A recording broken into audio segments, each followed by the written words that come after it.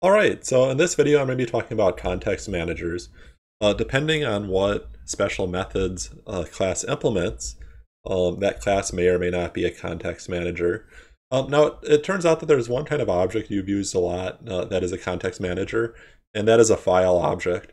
And what that's going to allow us to do is use file objects in a special way with a with and as clause. And you can use any context manager in this way. So let's look back at how we very first originally learned how to read and write files. We might do something like this. We would open the file. At the end, we would close it. And then in between, we might do things like reading or writing to the file. And what I want you to think about is what will happen if, let's say, my hard drive runs out of space, and after I write some data, I crash and I can't write more. Now, if that happens, there will be some sort of file I/O exception. And even if I catch that, let's say I have a try and except, this close will never happen, right? So that's the problem with this piece of code, right? If kind of there's an exception in the middle, I don't clean up after myself.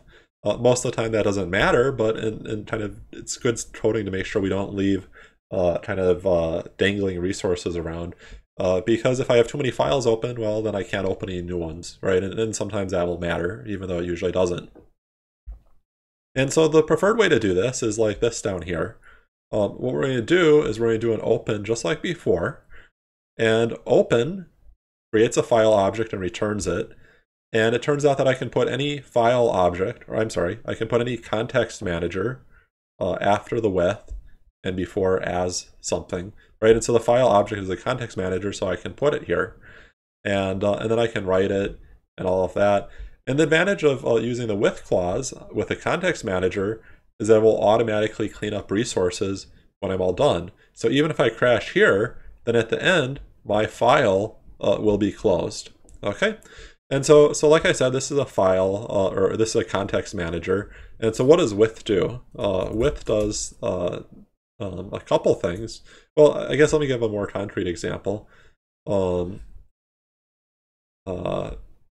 I want to be a little bit careful here, right? Let me actually just, let me start into my example, then I'll talk about what it does. So I'm going to create a class called multiply font, and this is going to be a context manager.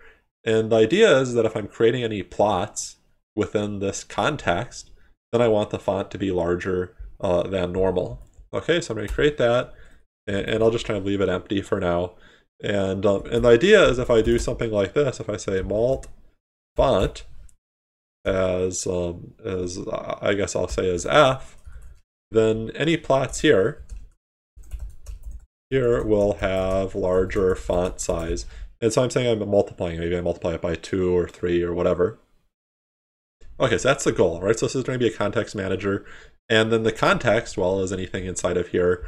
And then afterwards, after the context finishes, I want to go back to the regular size. Okay.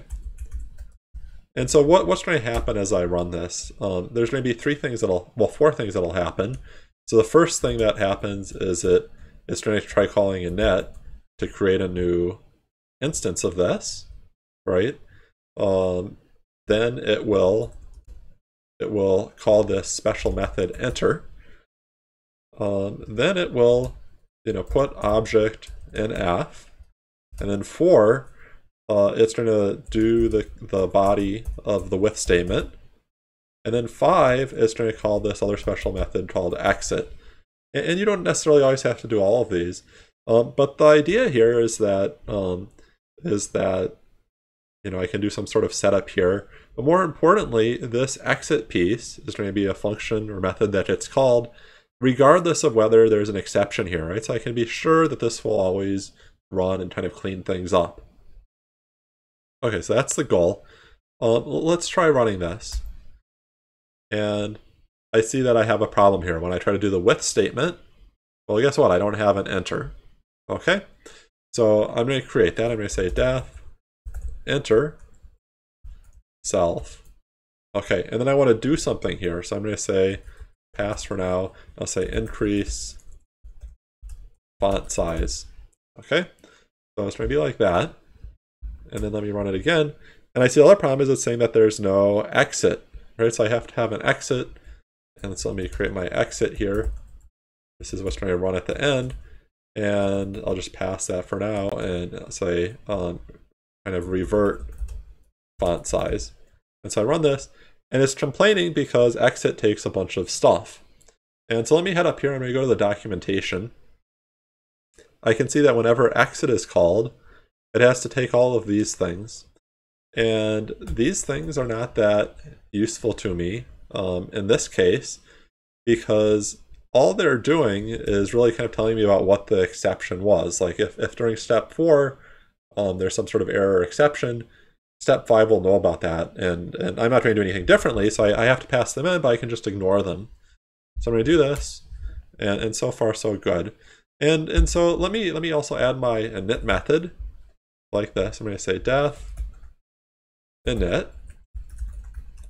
And the reason I want that is I want to say, well, am I doubling the font size or whatever, right? So I'm going to do that, and I'll just say self.malt equals malt.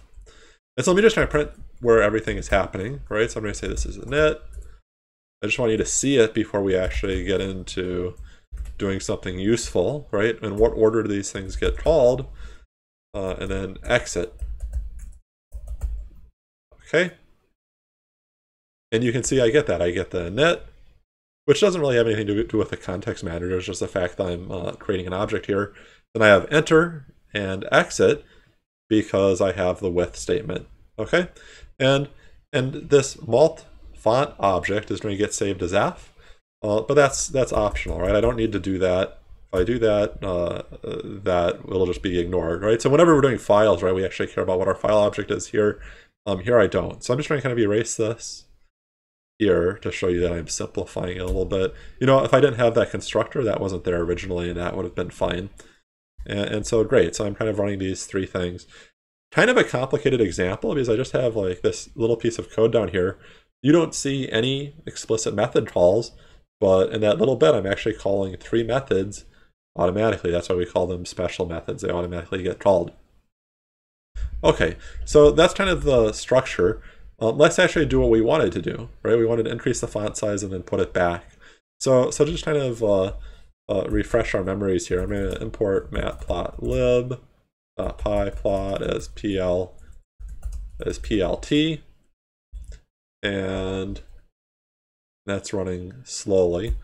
And remember that I can do this. I can say like plot.subplots, and I get this thing.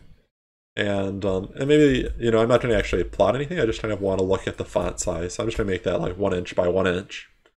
Okay. Now, if I want to, there's this dictionary, which is RC params. And, well, it's something like a dictionary at least. And there I can see, for example, well, what is the font size?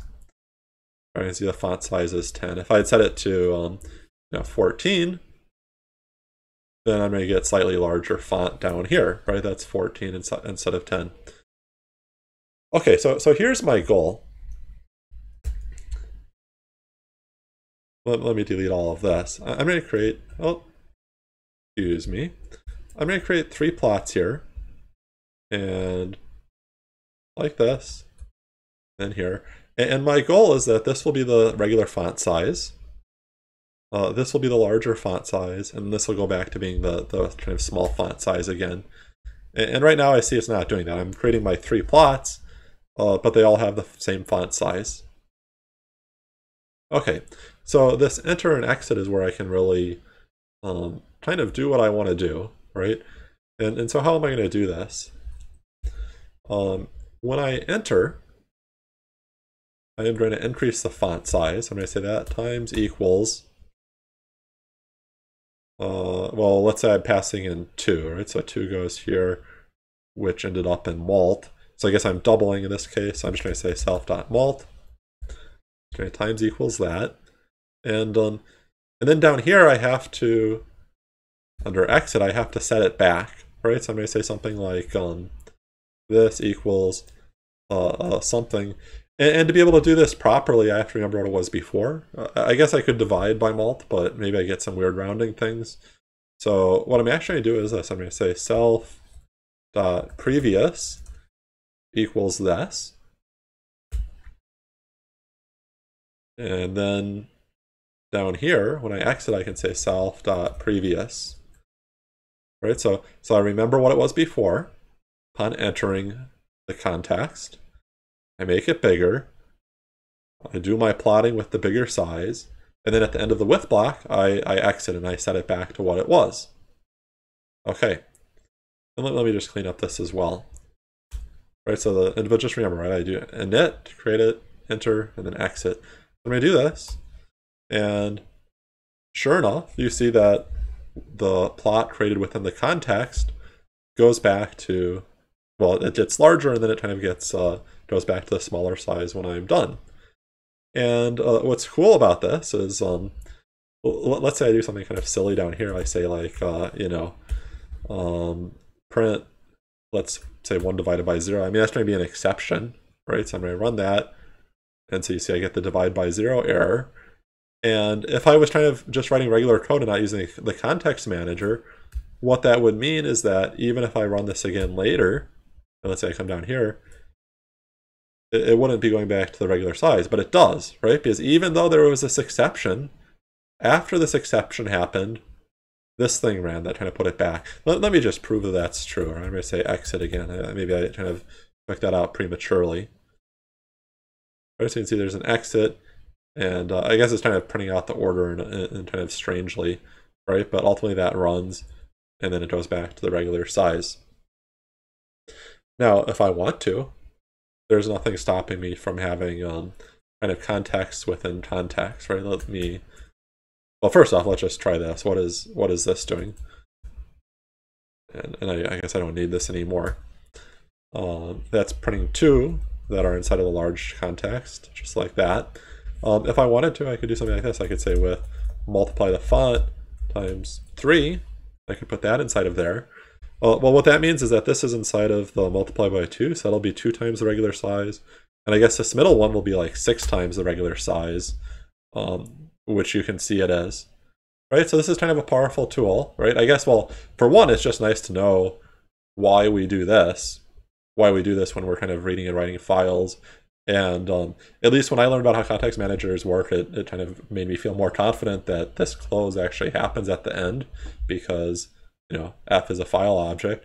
But it also lets us do other things where we have kind of code where we have to do cleanup, right? We can do things like this, and then kind of it'll automatically clean up at the end. So it's a very powerful tool. You just have to have enter and exit. And I won't really talk about how to use these in more detail. You just kind of put them there.